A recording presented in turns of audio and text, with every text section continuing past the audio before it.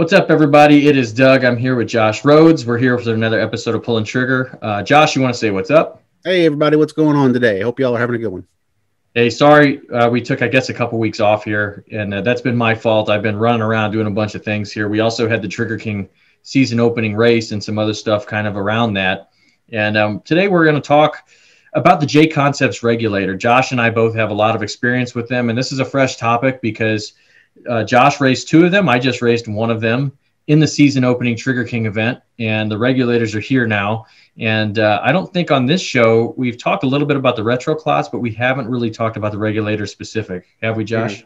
No, I don't believe that we've completely talked about the regulator. We've talked about how when it debuted last season, how well it ran, but now we're getting ready to see what it can do in a full season. And man, I think they performed excellently out there on the track.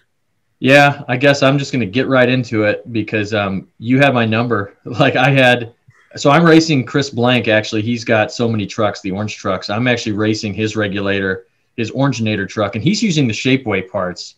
He set that up for me. Chris is nice to set that truck up for me for the season, and it's got the Shapeway JConcepts knuckles and parts on it. It's a very nice piece. Those knuckles are awesome. I can talk about that here in just a little bit, but I drew Josh. Of course, I had the unfortunate experience of getting to race you in the bracket, and both of your regulators are on kill.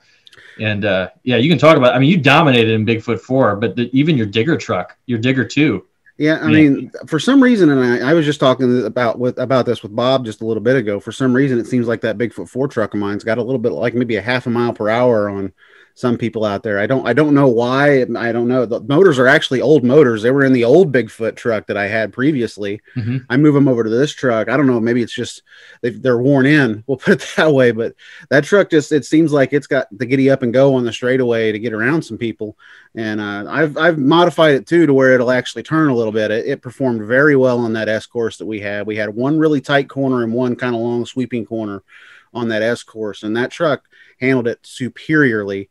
The digger truck has the advantage in the turning as well. I actually shaved it down. It's got maybe just a hair more steering throw than the Bigfoot truck when I built it, but it doesn't quite have the speed. That's why I got a lot of people talking about, oh, digger 2 must have broke on the line or something whenever they were racing in that final. And I'm like, no, digger 2 just, it doesn't quite have this. If it had the speed, that truck would have definitely went on. But I want to go for the points championship in this big blue one right here. I think it's going to do pretty good. Yeah, I say this as somebody who raced last year. And then, of course, I had my own regulator, too. I raced a regulator last season when they came on.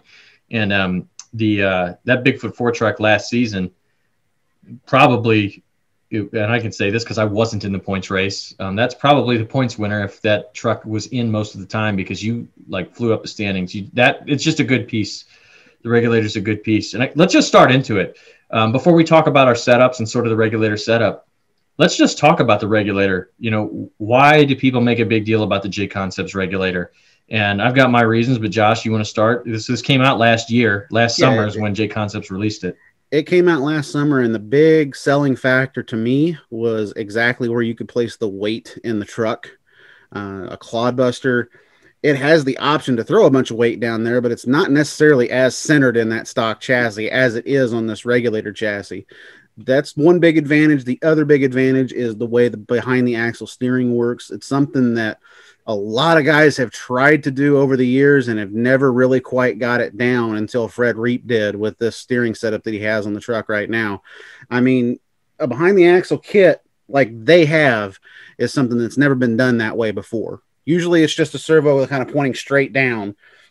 This one's actually right in there behind the motor. It's down, it's angled. It gives you so much more throw if you set your truck up correctly. And it just flat works. Yeah, the Chris Blank, our buddy, who I don't even know how many Clods Chris has at this point. I forget. He could field a whole, 16 truck bracket, I feel like himself. But he's been around Clods forever. I know was just freaking with the steering. And even with me, I've got a lot of experience with Clods. That it's not that the chassis is so revolutionary so much. It's extremely nice. It's awesome. That weight down low is great too. The fact that the weight is extremely low also helps it pivot into corners a little bit better too. You can adjust, like when I get on the brakes, I'm notorious for hitting the brakes and letting the rear end slide. And that's exactly what this allows you to do. Yeah. And I guess what I mean by that is, it's an awesome chassis. It's an awesome performance chassis. But I guess my point with, you know, there have been other good performing chassis. The steering though is sort of revolutionary. It's so well engineered. I guess that's the thing. It's extremely well engineered, and I don't know anybody who has anything to say otherwise with the BTS steer, the BTA, the behind the axle steering setup. It's just very, very well done. Yeah, and I talked about it on a big squid column at some point. I know I've written about it. Were you going to pull your truck out? Yeah, I was going to pull the truck up here so everybody could kind of see it. I mean, for a short wheelbase stock clodbuster base truck like this much throw gets you around just about any corner that you can get through flawlessly, really. And I think the only reason that this truck really lost was because I didn't get out of a corner very well in the second bracket. But man, you can just see that much steering throw on a truck, a stock truck without rear steering is astonishing to me. It's very protected too. The servo's protected. That's the other thing too. Not only is it well engineered, it's extremely protected. It's right in there behind the motor. It's not going to get hit, hurt, bent, or anything. Yep, and that kit does come. You showed it, but it comes with a rear steering lockout kit too. Yes. It's 2-wheel steer. You can kind of see the lockout kit right there in the back. Yep. Those rear tires ain't going anywhere. So, you know, in talking about that, the Regulator 2 is a big deal because this is a major company, JConcepts, releasing an actual, like an old school style chassis for the Clod to the public. It used to be, to get any sort of, you know, a lot of Clod chassis were like this. They weren't necessarily mass marketed. I mean, some of the Clodzilla stuff was back in the day, but as far as like an actual company, you know, JConcepts, a big one, it'd be like a JConcepts or a Proline. Those are the two big boys as far as the aftermarket goes. And it's a box solution for a killer Clodbuster to have it. And that's, you know, and it's machined very well. So that's one of the big, I guess that's kind of what the big fuss was about it, you know, the Regulator. And I think, Josh, as you were saying, because it's expensive, it's an expensive chassis, but it is the best with the weight placement, and especially you put the steering on it. Now you can run, for you folks wanting to run 4-wheel steer, you can put another, you can buy 2 of those steering kits. You can run, well, you don't have to buy 2 of the steering kits if you want. You can run whatever setup you want on it on the rear. You could have another aftermarket set, but you can run 4-wheel steer on it. You just need 2 of those setups. Yeah. And actually, if anybody wants an example of how that's done, Dan Agash actually did that with his Big Boss Regulator that debuted at the last event as well. He's got rear steering on that truck. If you want to watch the bracket and kind of see how that truck worked. Well, so does the Originator truck that I'm driving. Yes. It has rear steer on it too. And so I've also raced the 2-wheel steer. I personally like having the 4-wheel steer just because I'm not as good like you, Josh. You've mastered that brake. I don't know what you'd even call it, like when you get on the brakes and you slide the rear of the truck around. Power sliding it. Yeah, but it's a technique with the brakes, and you do have to have your weight set up, and have to know how to drive it, and you're like a master of it.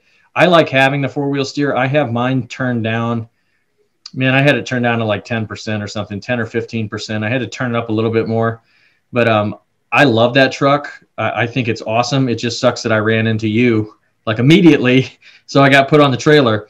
And I knew I'd hear about it on this show when we were doing it. I was like, oh boy, I'll hear it from Josh like right away. I mean, I'm not going to brag about anything at all of the truck that you saw in the mirror. But that wasn't that truck, more so. I think I did race that one and lose, but it was your digger truck. I lost. I mean, this one too. We'll just throw that one up there. No, I'm kidding. Yeah, I lost the digger twice.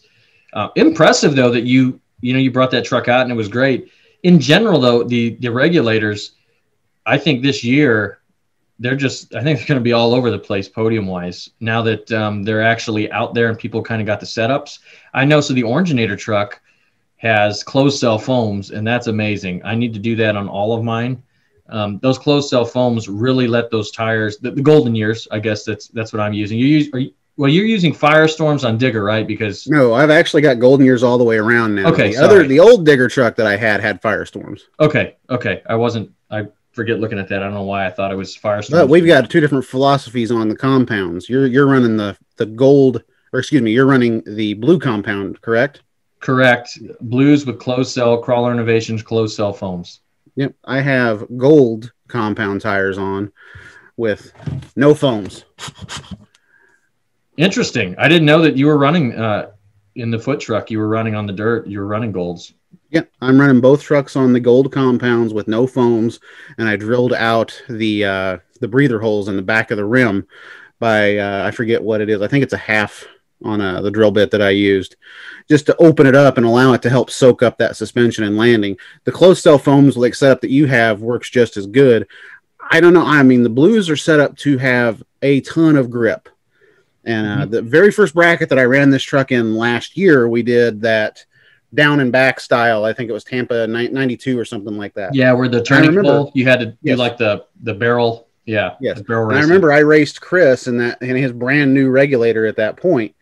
And I watched that race back, and I didn't know until I watched the race back that he actually pulled a wheel stand with the truck, a la Master of Disaster, and end over ended over the first jump. And I just took off and left him. So I think that these actually provide a better amount of grip on the dirt because they allow you to be able to pin it and slide around corners and stuff. Whereas that blue compound, you've got to slow down. Yes, you're going to have a lot of mid-corner speed and exit with it, but I'm going to have just as much on exit, I believe, with just doing the brake torque method that I've always done. I mean, I don't know how anyone that races with us could argue with the results. I mean, if this is a results-based business, racing in general, you seem to be doing pretty well with the golds.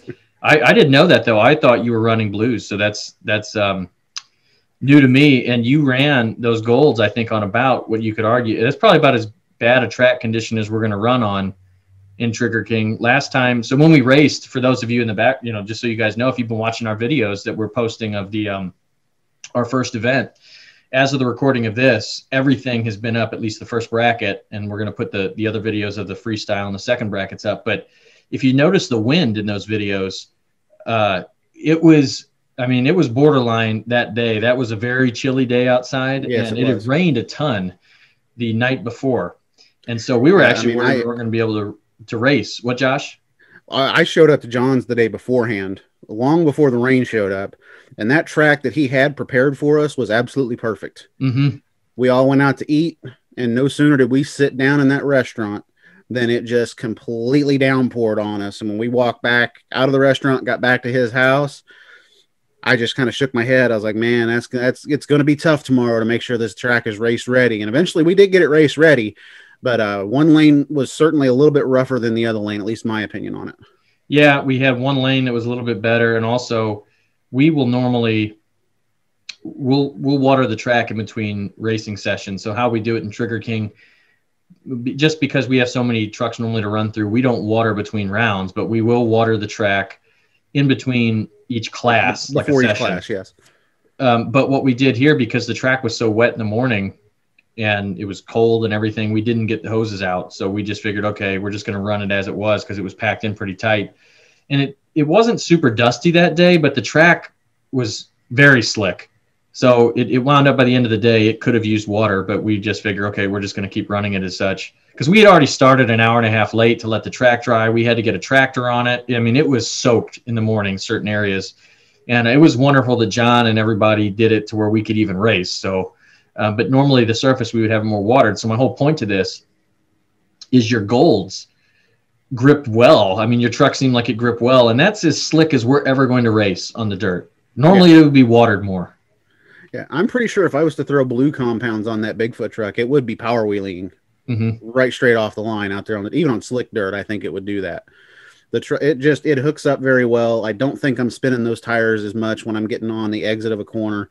And it's kind of an old school style method because a lot of guys back in the day, even on their Pro Mod trucks, would take a IMEX Polar tire is what we used to call it, but they were really called Road Dogs.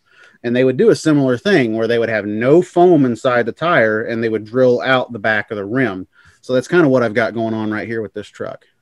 Some guys were using that when we started Trigger King. I remember Chris Kalin and his old trucks. If you watch some of the old videos we have, the War Wizard truck, he had that. Yeah, I used to run them too. My first Excalibur truck that I had them on there. The old Gravedigger had them on there. They were the tire of choice at the time. There was nothing out there from JConcepts, nothing out there from Proline to go through. You had very slim tire options than what you do now. And in fact, you definitely didn't have compound options. Yeah, you didn't have that at all. It was you'd be happy with what you got. So how are your trucks set up, Josh, shockwise? Shockwise, I've got G-Made. I can't remember. I've always mispronounced the last portion of it, Aeriatron or something like that. I can't remember. I'd have to look at the post where I bought it just to be able to talk out the last part of the name of it. But I can show a close up of them. But these are G-Made shocks, and what's really cool about these is these are very inexpensive shocks that are on this truck. But you can kind of see it's got its own little valve right here on top if you want to set your shock up. They come with instructions, which is really nice. You can do a low pressure setup or a high pressure setup on your shock, and they are very simple to follow. And I think bigger companies should take note of what G-Made is doing by sending those instructions out on how to build their shocks. Because beforehand, when I was building, because I had Proline shocks previously, Power Stroke shocks on the old Bigfoot truck. And when I was looking for new shocks, these got recommended to me. And when I got them, I was actually astonished by how much was in there for me to be able to just look at and go straight out of the box with. Because with the Proline shocks, they don't send you instructions. They just send you shocks. They don't tell you how to build them. Yep. I've had those Proline shocks on other trucks before. Not on a retro, but yeah, you're just kind of just the shocks. Yeah. You have to basically look up on YouTube or look up at different forum posts exactly how to build those shocks. And that took me quite a little while to get them dialed in on my trucks. The G-Made shocks, like I said, they come with the instructions right out of the box. You want to run a high pressure setup, they've got the instructions on how to build it right there. Directly next to it is a low pressure setup. I'm currently on a low pressure setup with these things. They work very well. The truck has a nice, probably non-retro style suspension because it soaks up just about every landing. You can see in this last video that we did where the truck launches, I kind of come down on the right rear. It's in the race against Cluster Truck in the semifinals, I think it was. Truck lands, comes down on the right rear, and the truck just soaks every bit of it up into the next jump. Okay, yeah, they seem to be working awesome. Again, it's hard to argue. And for you folks out there who, I suppose, most of the people that are buying regulators are probably racers just because the price of admission is pretty high, and they're a race chassis. But actually, no, I shouldn't say, because I do know some friends who want just a really nice retro Clod, and they don't race, but they do have the regulators. So I guess my whole point in saying that is, if you're wanting to know a race-winning setup, Josh has been doing very well in the club with especially that Bigfoot 4. I'm sure Digger 2. Well, Digger 2 had a great showing. Yeah, it's just that 4 had a better one, and 4 had a better one just because I think it, like I said, it's got like maybe a half a mile per hour faster. I don't know what the difference is in the motors. No idea. It's the same electronics throughout both trucks, same battery, same speed control, same motor. But for some reason, it just seems like this Bigfoot truck has just a little bit more top end than Digger. The Digger truck, though, like I said, it's got a little bit of advantage in cornering, and I think that's what really helped it in that first bracket. Both times I've debuted a regulator, this truck won in its first run. Digger got to a final, and honestly, if my truck hadn't have been racing my other truck, Digger probably would have got the win in that one. I think one thing too to talk about. So JConcepts, they offer shapeways parts for these. They're not just for the regulator, I suppose. You could run them on a regular Clod too, but they have basically a full setup for the axles and everything, and especially as it pertains to this, the knuckles I wanted to talk about. So they have like steering knuckles that have really nice clearance, and I am running those currently. They're expensive. The Shapeways parts are expensive, but those knuckles are awesome. They're like a high travel knuckle. Again, engineered really well. That, you probably don't need to do those unless you are racing, just because it's just expensive. So I guess it's just money, right? If you want to spend the money, they're worth the money. I think they're worth the money. They're worth the money, but I also, just take a Dremel and shave down your stock parts. You can do the same thing. The issue with doing what I have done, though, with shaving down the stock parts is the fact that you are weakening those parts. Yes. The Shapeways stuff is coming out, and it's strong just the way that it is. Yeah, and I suppose the counterpoint to that is, who cares? The knuckles are cheap. If you want to do it. But yes, you're structurally weakening them by lopping off, or not lopping off, but trimming out the plastic that those are made out of. But so there are different options for that, but you do want to do something with the knuckles. You probably don't want to run just standard full knuckles. If you're going to spend the money on a regulator, you should just be able to be comfortable with a Dremel or something else, I think, to get and you should be like that. I've always done that. I've like every Clodbuster I've ever owned, whether it's Pro Mod, Sport Mod, or retro has had shaved knuckles on it, so it'll allow you to get more steering throw. And you get considerable amount more. I know it doesn't seem like it travels more, but with that big tire on it, it's a big difference. It's a big difference. I wish I had an example of a shaved one up here, but you shave the inside of the knuckle, and you shave the two top. Like there's two little ears on top of the knuckle that kind of prevent it and lock into your axle tube. You'll shave those off as well, so it'll glide right underneath with those little spots where it's meant to grab, and you get a lot more throw actually out of it. Yeah, and the advantage too here, I guess the last kind of subject with the regulator. So that steering kit has the 2-wheel steer. And so it eliminates 4-wheel steer. Now I know that I like having 4-wheel steer just because we run some really tight layouts, but you don't have to use the 4-wheel steer. And as Josh says or shows, you can run 2-wheel steer and be competitive, especially on the regulator if you know how to turn with it and you do those knuckle mods, or if you buy different knuckles, the Shapeways ones to get more throw. The 4-wheel steer, the big disadvantage of it is you can turn it down on a radio. Most of us have a way to program it down. I run like 15% to maybe 20, 25, depending on the layout. But still, versus a truck with a locked rear, the locked rear truck is always going to just move truer and straighter. And a lot of races can be lost with 4-wheel steer when you start snaking. And even if you have the rear programmed out, the fact that you have a loose rear end, when you come off a jump or something, just the shock of it, unless you use a really strong servo, is going to cause servo drift or servo move. Now, it might come back to the home position quick, but in a race, which is what we're doing here, that small kick of the rear can throw you off. Yes, so that's a big advantage, especially in a short wheelbase configuration. One thing to point out, though, means we're talking about wheelbase, we're talking about the rear steer and everything. Chris Parrish has a regulator this year on his barefoot truck, and it's noticeably longer than a stock regulator. Travis Sutton's come out with a way to extend that wheelbase out, and his truck performed pretty well too with a longer wheelbase setup on the regulator. That was my big critique of the regulator, and I know why they developed it at the short wheelbase like that, because it's an 11-inch wheelbase. I think it's slightly over stock Clod, but it's not what we would call a long wheelbase, which is, around 12 inches. That'd be what's classified long. I know some guys run 1 inch over stock, so I think you're like 11.6 or something. But normally, to fit a body, you're talking like 12.3, something like that, 12.3. That's like a long wheelbase. I like running longer wheelbases, and that was, I guess, my critique of the regulator. The one is, okay, you're locked into a short wheelbase, but Travis Sutton Motorsports and Machine did develop this, and Chris Parrish, the barefoot truck, is running it.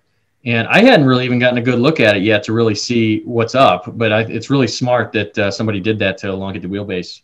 Yeah, I agree. And like I said, the truck ran pretty well for Chris's first time out with it. Honestly, I didn't even notice that it was a regulator until he told me it was a regulator with a longer wheelbase. I didn't know it was either. From a distance, it looked just like his actual truck that he ran the season before. Yeah, had I have known at the time, I would have taken pictures or something of it, but I didn't know. Again, I thought that was his long wheelbase, not long wheelbase like it's purposefully long, I guess, like it draws attention. It's not like Ross in the Texas toy truck that he's got, which that's a long wheelbase. This truck it's long for a regulator. And again, I didn't even know it was a regulator. Same thing. I would have happily taken pictures of it, but I had no clue till after the event.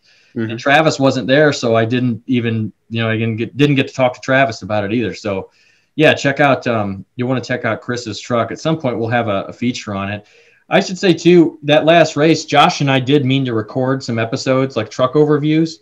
The problem was it was freezing cold that day with a very windy wind, as you guys can see in the videos. And with trying to get the track ready and then being behind and all kinds of stuff going on, that just wasn't going to happen that day. But I'm hoping that, a week from now, we have our next race?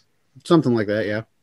I'm hoping that you and I have some time to do some truck overviews. What we wanted to do was, we did like some, back in the day, I used to do some Trigger King Tech and have some people talk about their trucks, something like that, although it'll be a version of this, like the Pull and Trigger show. It might not be live, but it'll be kind of live where Josh and I are talking at the race. We hope to do some of that. Just last time with the weather and everything, yeah, I don't know about you, Josh, but for me, it was so cold and with that wind that it really affected my driving because my hands cold. and Yeah, to try it and did wheel. that for me later in like the second bracket. Mm-hmm. My right hand, just leaving it out there for too long, and your fingers get cold really fast when you're doing that.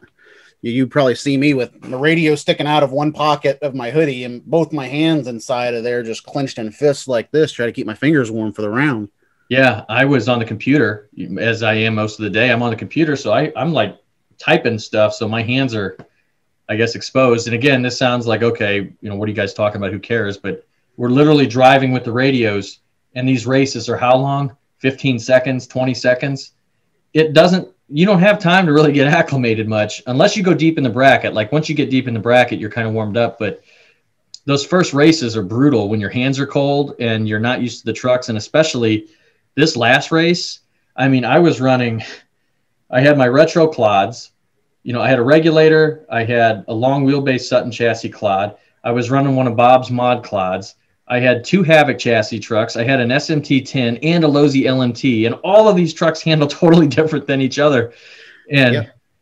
You can kind of see too throughout the bracket, some people not really adjusting to the different style of trucks that they were racing in. I did really good in retro. I wasn't that good in sport mod. I wasn't that good in the LMT class, and pro mod. I did okay with it in the second bracket, but the first bracket I was out in round 1 with both trucks. It was tough. That's the first time I've ever been at a race where I've really felt like, man, these trucks all feel so different than each other that it was with us not really having much practice or anything in between. It's just tough. And the only way to really get practice is to go rounds. And if you draw another guy who's really good off the bat and they're going through the same thing, you're on the trailer before you've even known what's going on. And I remember I was really frustrated. Huh? You're on the trailer before you know what you have. I know. And, it's funny. I don't really get frustrated at races. I mean, I guess it's not like I'm stomping around or anything, but I spent a bunch of time on this past season going through my sport mod trucks, my Banana, my Rotten Apple II, and the Boss, and all these trucks, getting them ready. And I felt I had great passes in the trucks, but I just got straight up whooped. And like you, Josh, I had, that regulator was set up awesome. You were just faster. It was just one of those days. Everybody's getting so fast in the club that you just get your head taken off so quick. It doesn't matter if you run well anymore. It used to be, it feels like if you made a good pass, you're probably going to win until you get maybe later in the bracket. Anymore, you have to make a fast pass. You can't just make a good, clean pass. Yeah, I hear you. And like I've said a few times before, I got told this years ago when I first started doing sim racing of all things. A guy is much more scared of somebody that's going to go out and cut fast, consistent lap times than somebody that's going to go out and hot lap. Mm-hmm. That's so true in monster trucks because the more consistent you are in monster trucks, the better you are in monster trucks. That's why you see guys like Todd LeDuc doing so well in Monster Jam, guys like Adam and Ryan Anderson doing so well.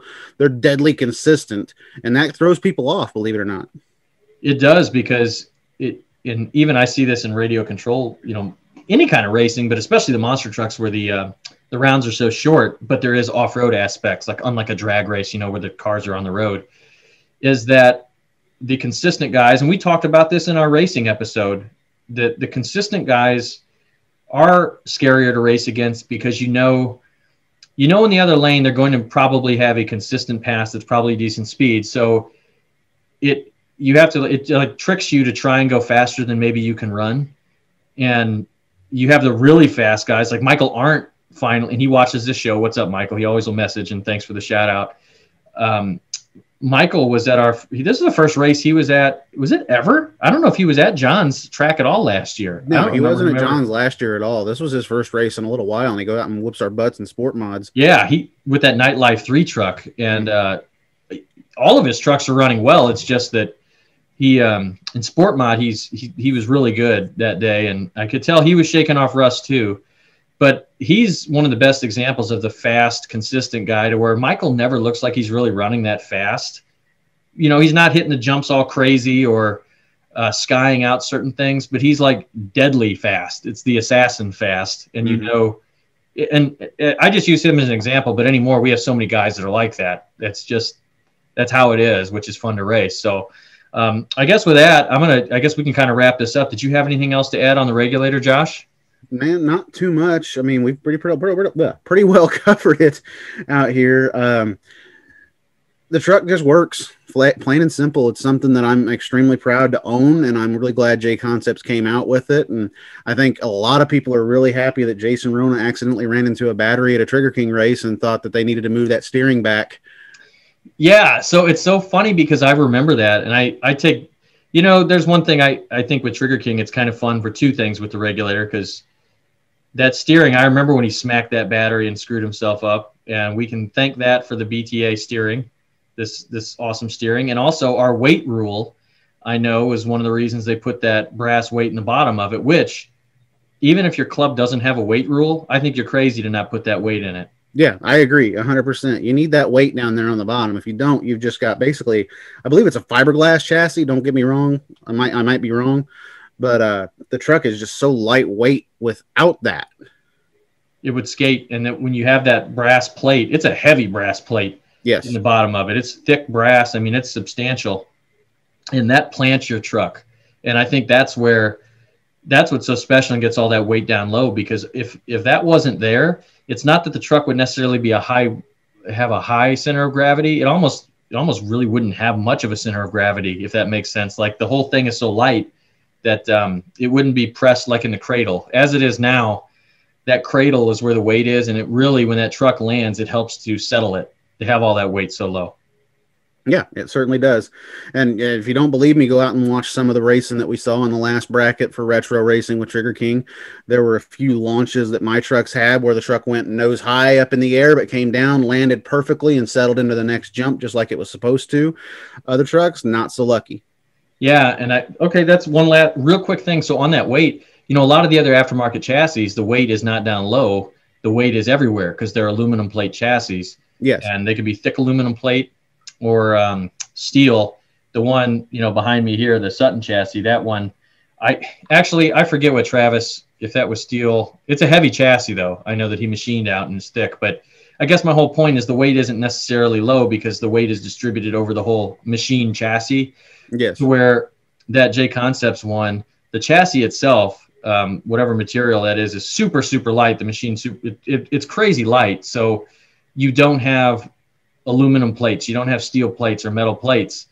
So that brass weight is the weight of the chassis, and it's down super low in the cradle, and it makes a truck that settles fast. It's fast in the corners. That's the secret sauce, is that brass weight. Yeah, and I can attest to it. I've had several different retro chassis since we started Trigger King. The latest one that I had before the regulator was a CC1 from Southwest Monster Shop. They actually had the battery tray in the very front of the truck. It was located up here in the chassis. So basically, that would help keep your front end going down. So you're basically kind of jumping like that over jumps. Don't get me wrong, it helped, but I always felt like that truck was just... I'll put it this way. It felt like the weight was getting slung in different directions that it shouldn't have been, which made it look cool retro-wise because it's a retro truck and you're bouncing all over the place. Race-wise, though, it didn't really do what I wanted it to do out on the racetrack as much as the regulator truck did. And I'm not throwing that chassis into the bus. It's an awesome chassis. Just get the weight centered in it correctly. I think it's just as competitive out there. That's what the regulator just worked very well for me. Cluster truck is that chassis, correct? Yes, cluster truck's that chassis. Yeah, and Danny runs great with it. Again, I think it's just cool that we have this many awesome retro chassis that are out there now, because finally all that race technology is filtered down to the retro trucks. Exactly. And I know some people complain about this, that even the regulator, some people complain that, oh, it's this lightweight super racing chassis. Here's my thing. If guys are going to race, you're going to have technology. It's just the way it is. If you don't want that, don't race, or at least don't race competitively. I'll say this. Don't be Everett Jasmer. You're not going to get any arguments from me from that. Yeah, there's going to be progress. There's going to be technology.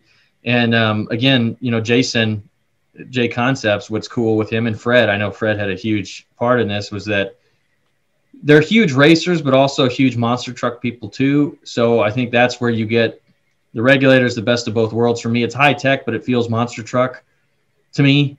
And I guess the final thing is that regulator feels like it was a passion project, because it was. I can't imagine there's much money in them. Let's be straight here. Maybe more so than there used to be. But I think it's great that kind of a aftermarket item exists now. I mean, 10 years ago, it was unthinkable. Yeah, I mean, you're 100% correct there. 10 years ago, it was stock Clod chassis or a metal chassis that someone would machine themselves and run out there. We were lucky enough to have Sick and Me chassis for a long time in the series, be the dominant chassis.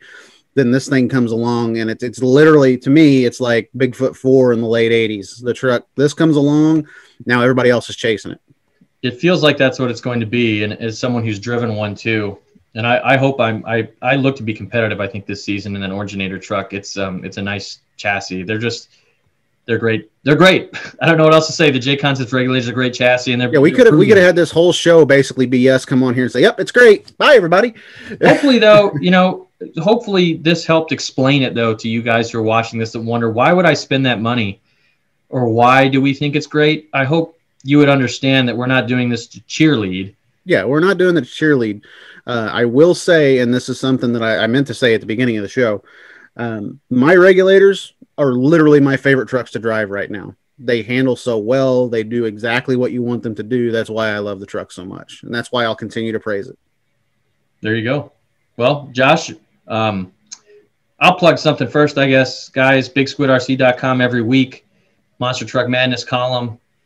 Next couple weeks, I'm talking LMT stuff. We're going to have a show on here probably after this next race, because our next race is next weekend, 17th, I think, 17th or 18th. I forget which day.